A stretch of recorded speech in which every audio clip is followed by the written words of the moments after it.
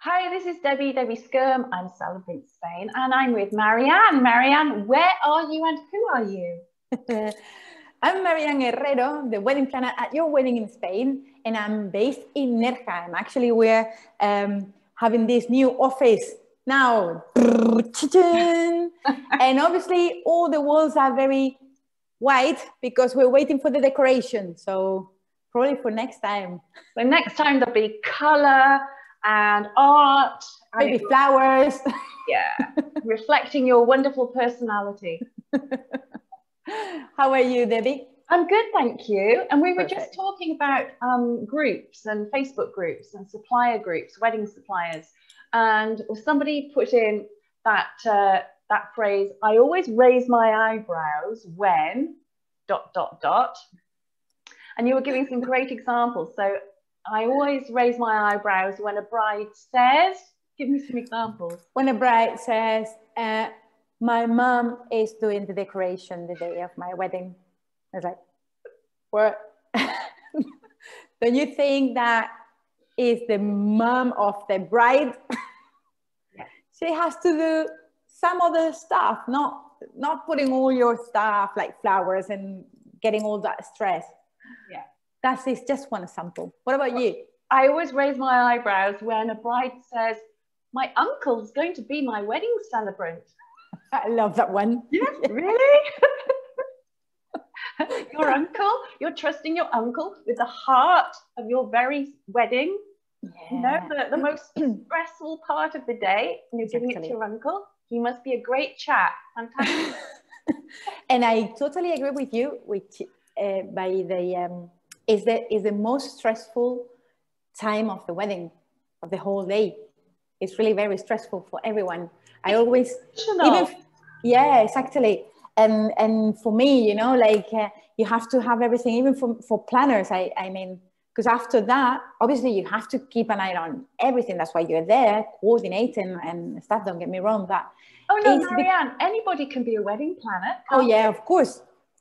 What am I talking about? Yeah, as long as you know how to light up a candle, you're a wedding planner.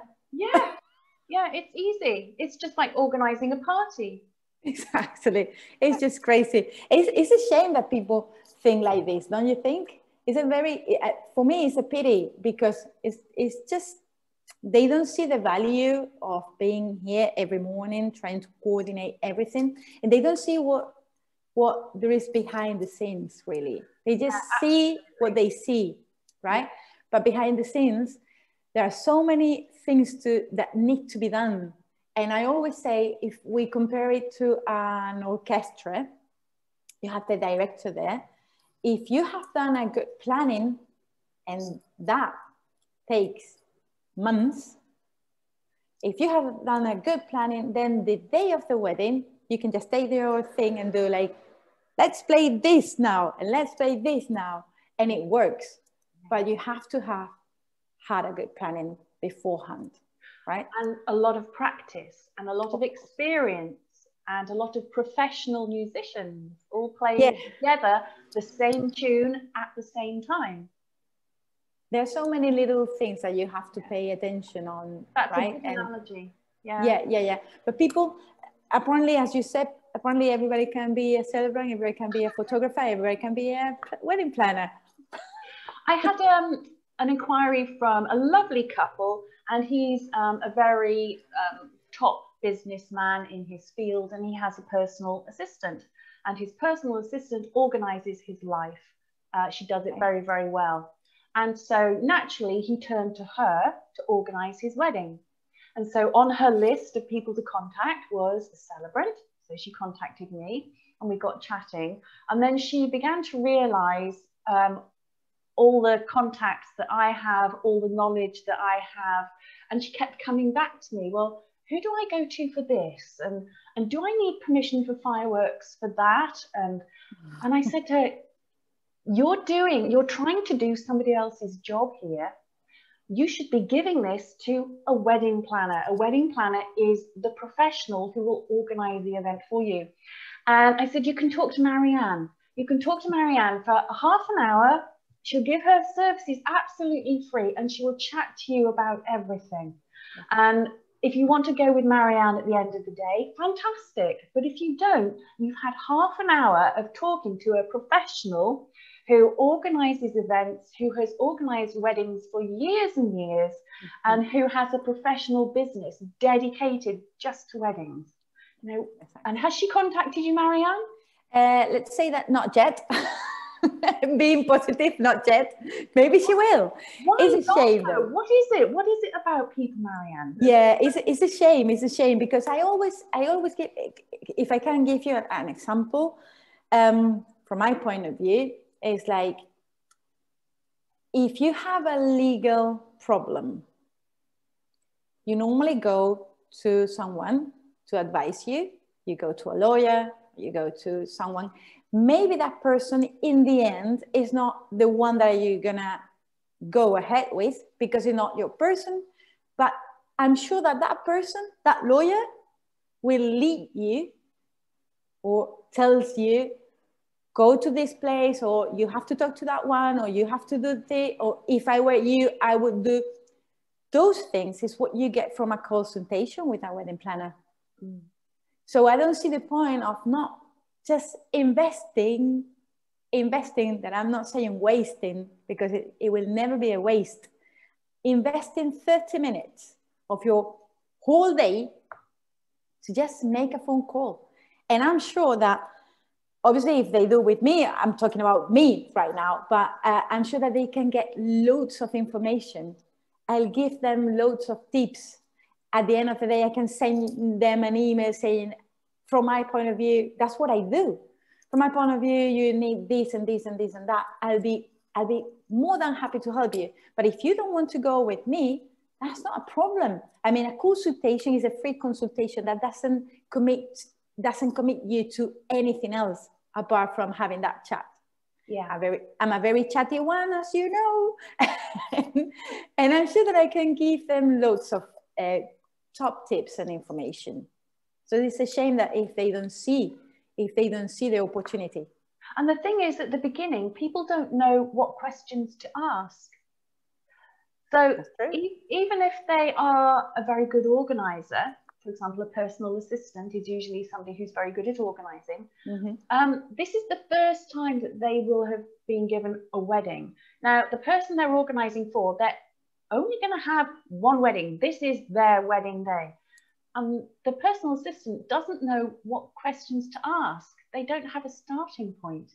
You know, even if the personal assistant talks to you, and then the personal assistant can say, yeah, actually, I think this job is going to be too big for me, or, yeah, I think this is something I can do.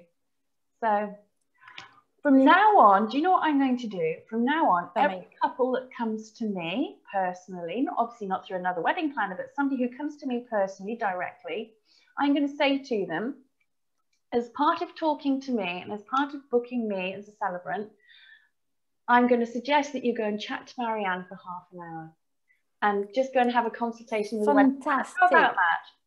Fantastic idea. I think it's great, really, because obviously, as a part of your service is a great thing as well. And because you're helping them, and that's why you're there. You're helping them. And being someone who helps is so grateful in the end. And I'm sure that nobody will regret having a little chat with someone else who knows about what they're planning, about what they are. Because normally, when we talk about weddings, we talk about love. Well, look at my thing today here. Talk about love. We talk about emotions and family, friends, all those positive adjectives and words, right? So just investing 30 minutes to talk to someone and getting a better idea of what you need, I think it's perfect. Well, and I'll be more than happy to help any of your couples. That's fantastic. And likewise, if you've got any couples that come to you that are not sure what a celebrant is or does, and they want to have a chat with me, I'm very, very happy to jump on a video call. That's perfect. And just chat with them and explain. And even if I'm not the right person, because the person you choose as your wedding officiant is very, very important. You must like them. and be able to feel comfortable with them. So even if I'm not ultimately the right person, just like you, I'm happy just to talk to them about what it is that a celebrant does. Yeah, that's perfect, because most of them, they don't really know exactly what they like. Yeah. And I, sorry, and I, like, for example, because there are some celebrants that are more like religious ones, or some others that don't really like doing rituals and stuff. So you need to talk to someone who can give you some light on the subject, right? Yeah. So it'll be perfect if you can help our couples. Yeah, it'll be, I mean, thanks a lot. Well, it works both ways, doesn't it? Yeah, it does. And as well, because you said before, my uncle is going to do my celebrant, it's going to be my celebrant. Oh, my goodness. Okay, let's put it this way. There are some questions that your uncle will have no idea about, right? Some aspects about the blessing itself, or the ceremony itself. And even your uncle will need some help. Talk to Debbie. Yeah. I mean, no, I mean, it's seriously, it's a shame when someone doesn't see what a celebrant is. Yeah. Talking to one of my celebrants in Spain team the other day, we have little training sessions, and I was talking to her about the theatre of ceremony and theatrics. And there's an awful lot to coordinating. It's a bit like being an actor and things that happen on the theatre. On the stage, you have to be in a particular place at a particular time. And I was explaining how when the bride or the groom arrives, how you need to make sure that everybody stands up and you are in control, and people will be looking at you to do that.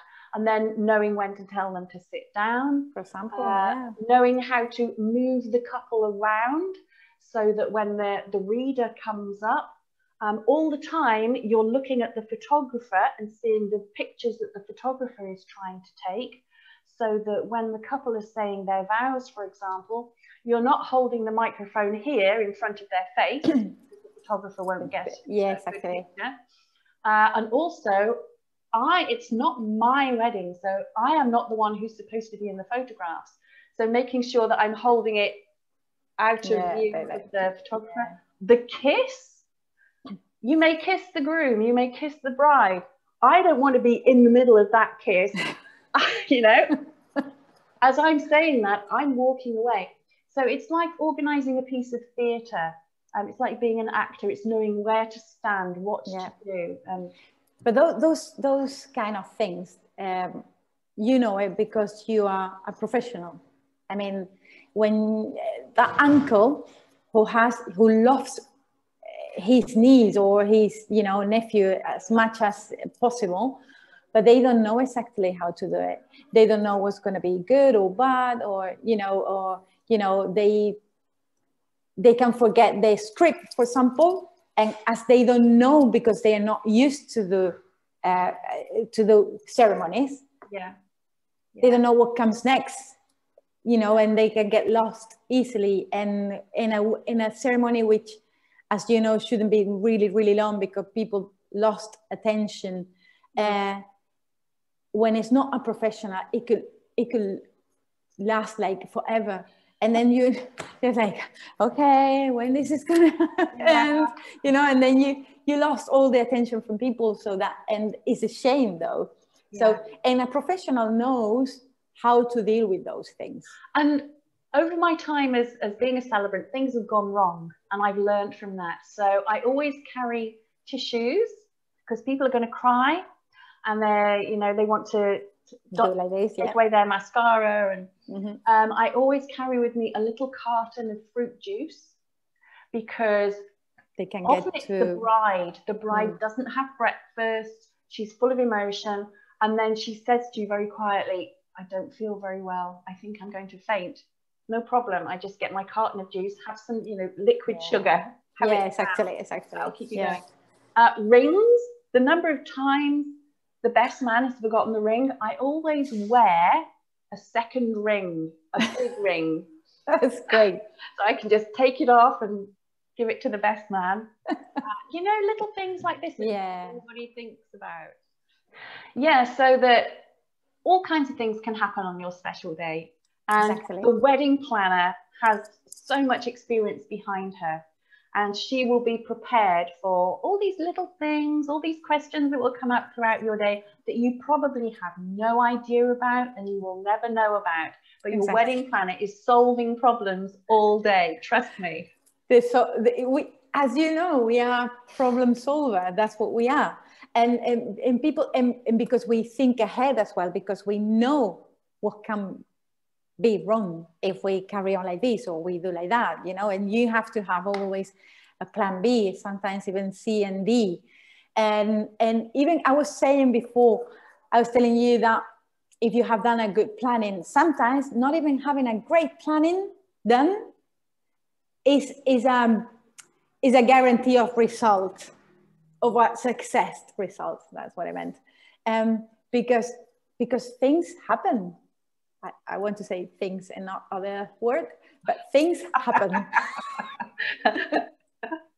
You see what I mean? It's like, even if you think that everything is under control, something that and I'm not just thinking of weather, because it's like everybody thinks about, oh, it's wrong because of the weather. No, it's not just the weather. There are so many other things. Like, for example, it's the first time that these musicians are going to the venue and they get lost, or, for example, or somebody who hasn't said that it was allergic to something, you know, and they haven't informed us. So there are so many things that they could get really wrong in a wedding. Yeah. But we are there to solve those problems. And as you said, sometimes the couples don't even know about them. Yeah. We are playing our role to know, to solve everything and to sort out everything. So they just have to focus on enjoying their day. Yeah. That's all they have to do. I think you and I, we're like swans, theseus. Yes. So along the top, it's all quiet and calm and beautiful. And underneath, it's like this. It's a great description, really. Yeah. I mean, that's the way it is, really. I mean, it looks like very calm, and then you are like inside it, like, oh my God, and I know that this supplier hasn't arrived yet, and why, and this. And this, for example, if you were saying as well about the ankle, this ankle, it can be used for everything. I mean, like, my uncle is going to be the musician, my uncle is going to be the photographer, my uncle is going to be the celebrant. And for example, we talk about music, sometimes because they have a great uncle who is a great player, right? A great musician.